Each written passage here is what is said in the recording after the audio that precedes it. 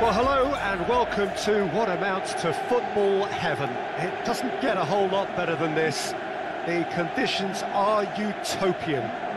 The sky is blue and the players are with us for a football match so widely and keenly anticipated. Truly, this is pristine, and the level of expectation and excitement is reflected in the smiling faces of the crowd. They know it means so much, and they favoured arenas of supporters all over the world. It really does have a very special feel to it.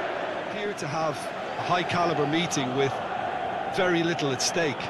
But then you consider there's plenty at stake for them, which will do no harm to the energy levels and the overall conviction, and hopefully the style of contest. And we're underway. Forward it goes. It's Cristiano Ronaldo. Speculative strike. Good stop. That wasn't his strength there. Just refuses to be out-muscled. Loose ball. Who's going to get there? He hits it. And he's there to make a great save. It's Dybala. Dybala. Dybala!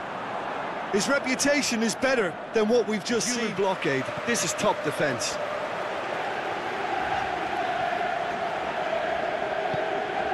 Now it's Cristiano Ronaldo. He's got away.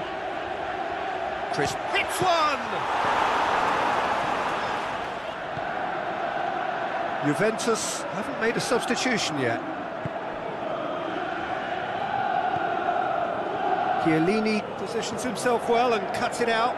It's a loose ball. He's left his man. Room for a shot.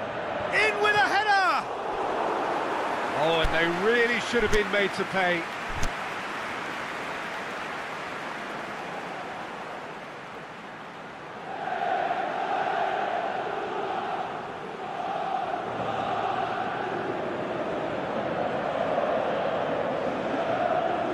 Expecting a better ball than that. Juventus showing a good level of intensity at this stage. They're calling on all their resources now. Douglas Costa heads it! He's done very well to get to that. Paulo Dybala really must have felt he had the measure of the keeper then, but how wrong he was.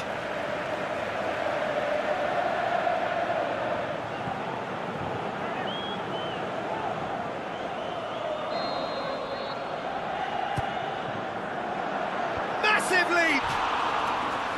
That's a half-decent try. Paulo Dybala did give it a fair old crack, and he'll be encouraged to step up again.